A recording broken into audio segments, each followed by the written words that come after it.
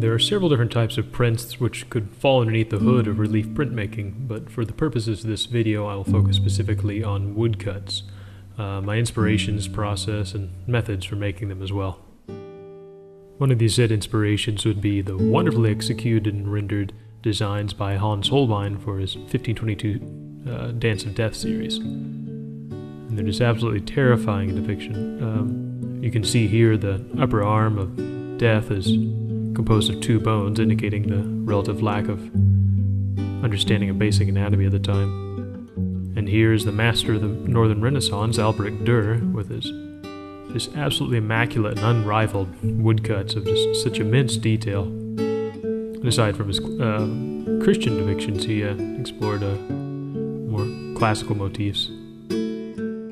I personally find his Martyrdom of 10,000 to be one of his crowning achievements. Not necessarily in composition or balance, but in just absolute sheer amount of detail, compacted into just 11 by 15 inches. Another more relatively recent artist I admire is the wood engraver Paul Landecker, and his beautifully rendered and soft forms, largely composed of just straight lines. And it could be said that he, in some ways, popularized the method of wood engraving from a working man's art to a fine art form. And many of his compositions are just full of beautiful light. Lind Ward is another artist I admire. His terrifying Art Deco nightmares for his wordless, textless novels, or I guess could be kind of a precursor to the modern day graphic novel. John J. Murphy had a really unique way of angular, stylized cutting that I find appealing too. Pierre Vibert was a French artist with another unique cutting style, a lot of vertical lines. With my own woodcutting work, I cut into MDF type of fiberboard, and the cutting process is fairly simple. What you cut away will be revealed once printed as the white of the paper showing through, and what you leave is the black, the line work, the actual image itself, which will be stamped into the paper, either through the etching press or printing it by hand. But for the demonstration in this video, I'll be printing with an etching press. The first step I do is I sketch out the image in pencil, and then I ink it in, preferably with India ink, because Sharpie can kind of leave a purple iridescence, which kind of confuse my eye later on. And then I darken the block with screen printing ink, so when I cut, the lighter value of the, as you see here, the MDF will show through, kind of allowing me to pre-visualize how the actual image will look on the paper. And you see here all the fine parallel lines that I'm making. I'm trying to stick with the curvature of the form below to not only indicate the value of the light hitting the branch in this case, but also the actual form and curvature of the surface of the object. So if you mix up the types of cuts that you do and the different techniques, you can kind of also visualize different textures and surfaces of light and atmospheric perspective and all these subtleties, which are quite difficult to do in a woodcut but kind of provide a interesting challenge for me. And once the block is finished being cut, in this case with this image is a couple weeks from the initial drawing, I will go through and make sure that all the fine lines have adequate valleys to make the actual inking process go a bit easier. And you see here I am spreading out some ink on some glass, which I will roll out with this brayer you see there. And you roll it out until it kind of reaches a nice fine consistency. You know, you don't really want an orange peel finish, and you don't want it too thin. You want to listen for this bacon frying sound I've heard. And then you carefully, I usually like choosing a brayer larger than the actual block so I don't dip down into the valleys and kind of ink what's not supposed to be ink. So, and also border helps in this regard. And here's the finished block, and you can see everything is darkened and it's all caked up with thick black greasy ink. And then it's off to the etching press, and you set the pressure to accommodate the size of the block, and then you can actually start the printing process. I'm glad the board says Tom Shahan.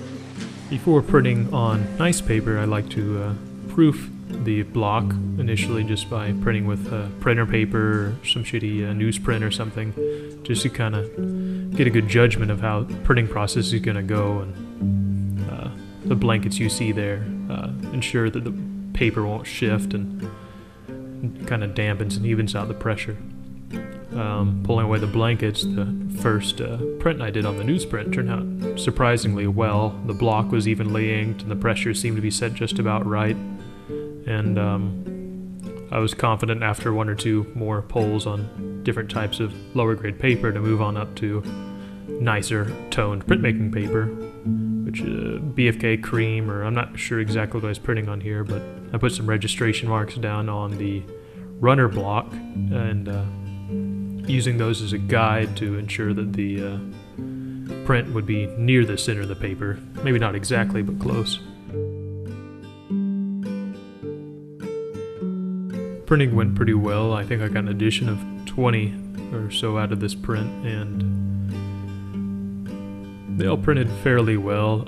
Some of the finer cuts were lost as they pooled with ink and weren't really able to be retrieved by lightening the pressure or anything, and so it's kind of a balance between, do I lose certain lines or do I have kind of a salty under-inked print?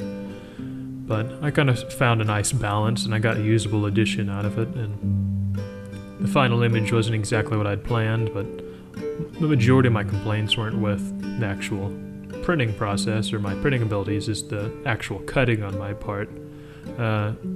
Not necessarily mistakes like slips or actual errors on the block, just poor judgments in cutting or things I wish I would have done differently.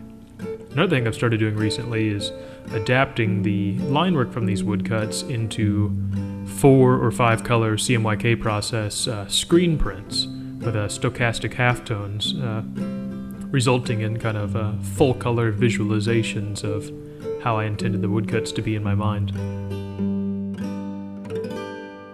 The previous woodcut, which I've detailed in this video, is actually a continuation of a 2-part series of prints centered around a pond full of symbolic imagery and surrealistic details from nightmares and dreams I've had, also coupled with a love of traditional printmaking.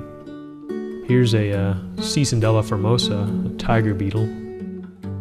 This is an auroch, which is the ancestor of modern-day cattle.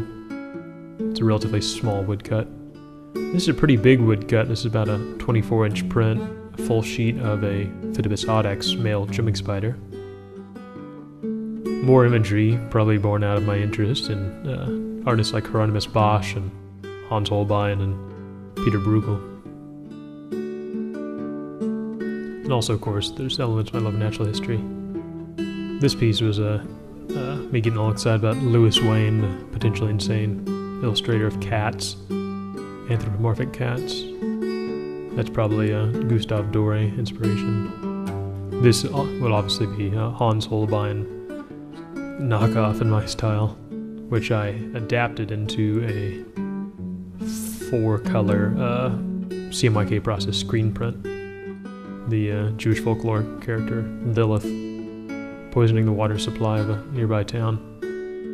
Another thing I haven't really touched on is linoleum cuts are a bit softer if you're if you're interested in relief printmaking, and they ink well and they have a nice smooth surface, and without much pressure you can do nice prints. And also they lend themselves to reduction printmaking, I've found quite well, and nice clean graphic cuts, kind of a challenge for me. So in conclusion to all this, here's another 2-color lino cut reduction I did of Megaloceros giganteus, the ill-fated Irish elk. So if you'd like to own a woodcut of your own, or just look at what I'm doing, head on over to thomasshahan.com. Thanks.